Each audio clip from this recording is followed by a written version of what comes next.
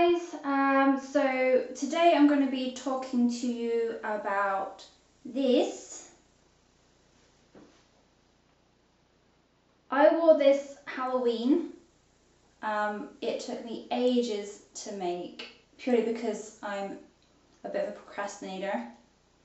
But I'm going to tell you what you need to make one of these and how easy it is, and some things that you might find a bit difficult, which I found difficult because I don't sew.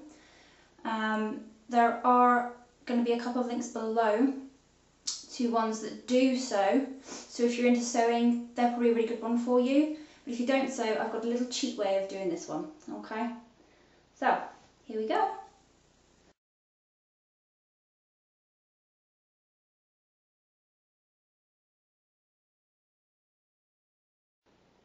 Okay, so let's start. The first thing you need to do is you need to get a measurement for how long you want your tail to be. So this is one I've just briefly made up really quickly just to show you. What I'm using is this.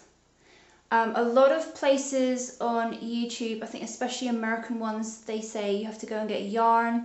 It's basically wool. But the best one to use is anything that's made out of 100% acrylic. So if you've got it with the acrylic, that's the best thing because you are going to be using heat on it. Alright, so anything with 100% acrylic is really the best thing to get. So get the choices of colours that you want. I've basically gone for grey for a spine. What I would suggest is actually using the tail end colour that you want as your spine. So if you're going to have black at the end of your tail, or white or pink or whatever, do the spine in that colour as well, because when you fluff out the base, you don't have to then sew anything on to cover that base area. So go with the main colour of your spine for whatever the tail tip's going to be. Once you've done your spine and you've actually got the length that you want, you need to plait it like this. Again, once it's plaited, you can then sew onto it directly, or you can do the technique I'm going to show you. At the top, you can just tie it off like this, or you can do a loop like this. So if you want to do a loop, you'll need to do your strands, bring them around, and then plait it that way, leaving a loop at the top. Again, there's a link below to another YouTuber who's actually done that, so if you're not sure about what I'm saying, just go there and you can find it. So once you've done this, get some elastic as well.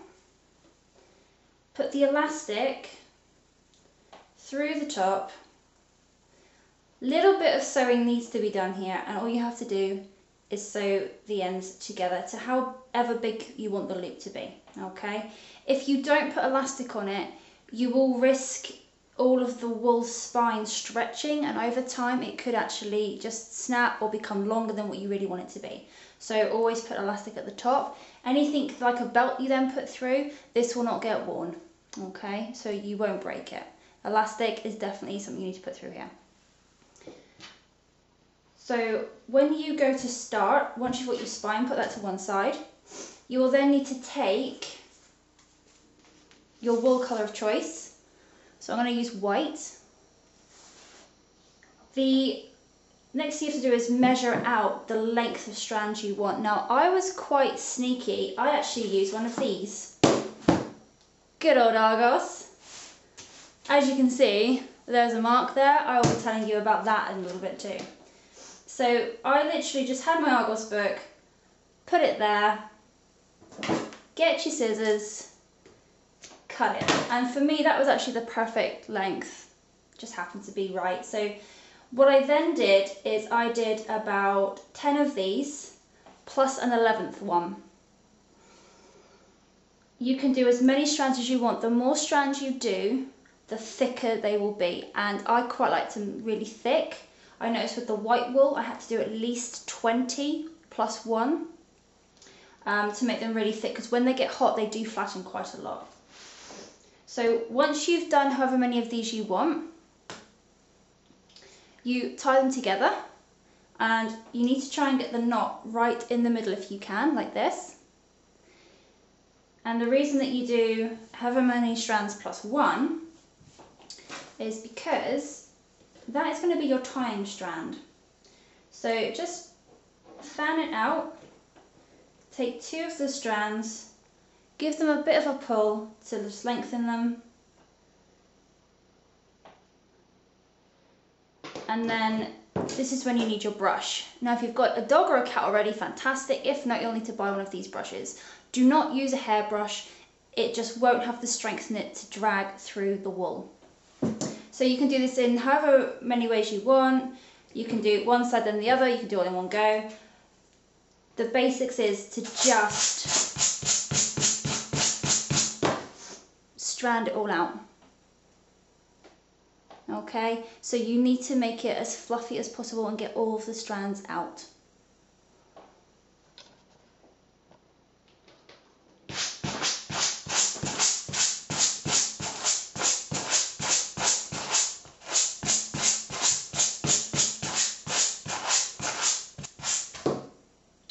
Right, so what you need to do is even the top section here, where it's still braided, you still need to get that bit out as well. So you just need to tease it through with the brush to get rid of it. You want every single bit unwoven, obviously avoiding the knot in the middle. So once you've done that, clear your brush out. I can't stress this enough. This is what comes out of this. And that's just one fluff that's done. So this all needs to come out. You will need carrier bags. I have got 3 carrier bags full of this stuff. It's ridiculous. And that's, like I said, out of one fluff. So you can imagine how many carrier bags full you will have afterwards. So get rid of that. The next thing to do, ideally, is to just keep making hundreds of these. I have literally gone through 2 of these in white, 2 of these in black, and I think 2 or 3 of these in grey, just because of the length of my tail. You won't obviously go through as many as that, but you will need to buy quite a few just in case. And just keep making fluffs. Don't do anything else until you've made what you think is probably enough. What you do next is you take hair straighteners. Now, they do say on some YouTube videos, don't go above a certain heat or anything like that. If you heat this up, it won't damage it. It makes it go very shiny. It doesn't have the fluffy appearance that it has right now. It makes it nice and smooth. It makes it look a little bit more realistic. If you like it like this, you can skip this next part. It's entirely up to you. But it does help if you do flat iron it. Now, any sort of hair straighteners will do. Don't worry about temperatures or anything, just pop it on through. So just push it through like this. It won't catch fire or anything crazy. You're just trying to get all the wrinkly bits out. Now you've got to be careful as well that when you've put heat through it, if you do that, it will actually bend and you'll get a crease in it. So pop it down flat, switch those off. Pick up your brush again and just give it a quick little brush out.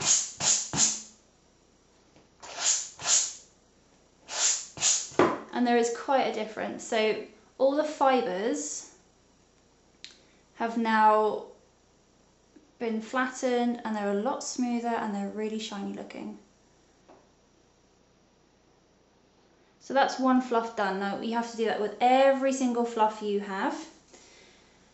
And once you've made enough, you then bring the spine back in, making sure you've still got these top 2. And then this is the easy bit. You place it just above the knot that you've made on the spine. And then you just tie it on the opposite side. Tie it quite tightly on that side, flip it back over to where your fluff is, push your fluff up. Do this every time. As you layer them up, you need to push it up, get your 2 strands again, and then tie another knot of it underneath the knot of the fluff. And you can tie it as many times as you want. I literally do it twice underneath the knot. So then I know it's definitely secure. And then with your scissors again, you literally just cut off as close as you can to the knot, and then you can bring that one back down. So the reason I said to do the spine in the colour of the tail tip is because if you've got a white tail tip, once you've gone all the way around and then you start going up and up and up, this will show through still a little bit. So it's going to be a little bit obvious that that just doesn't look right. So really this should have been white, if that makes sense. And then it's a little less hassle for you to do. Or else, if you don't do it in that colour, you have to do what I forced myself to do, which is this. And this sewing thing I don't do. I did it and it wasn't very good, but it does look okay. Again, link below to a girl that actually sews them all on, and she can help you with that, because I'm not going to show you that, I'm really bad at it. So I actually sewed mine on, and it's in here somewhere. There's I literally just did about 10 fluffs on the end, sewn on, and as you can see, there's like bits of sewing stuff kind of like everywhere. It doesn't make much sense. They do hold on, but it's like really messy. I just did it to cover the end so you couldn't see the grey. Another option that you can do, and you can do it at the start if you want to, is metal. Now, I went for a snow leopard tail, which naturally just they kink up at the end. So to do that, I went and bought some wire. Now this is actually wire used for, I think it's floral arrangements. I picked up in Hobbycraft. It wasn't a lot of money, I think it was like £2 or something. And you literally get all of this wire. So if you are doing a really long tail, or you're making more than one, and you want to have some structure to it, get some of this wire. And all I did with my one is I literally pushed it right through into this bit here, and then I made it go through this whole section here, which is also why I have pliers, because mine was about this long, snipped it off, and then this bit was free. So this bit here then, you can actually bend up and you can give it a little bit more of an interesting look, should you wish to. But the wire is optional. A lot of people don't use wire on the tail, but because of the length of mine, I just didn't want it to drag on the floor, so I had it so it scooped up at the back. And also snow leopard tails do that, so if you want to get a picture of the tail that you're doing, that's a good idea. So once you've done all your fluffs, apply them using that technique there. Go all the way up until you reach the very top, and then you should have something that resembles this great big fluffy thing. That's it. If you've got any questions, just leave a comment below. I'll try and get back to you on it. But that's pretty much how you do one. And if you're curious as to where I bought anything, then again, just ask me. Those of you who know me, you can obviously just ask me on Facebook or message me or whatever. And yeah, hopefully this made some kind of sense.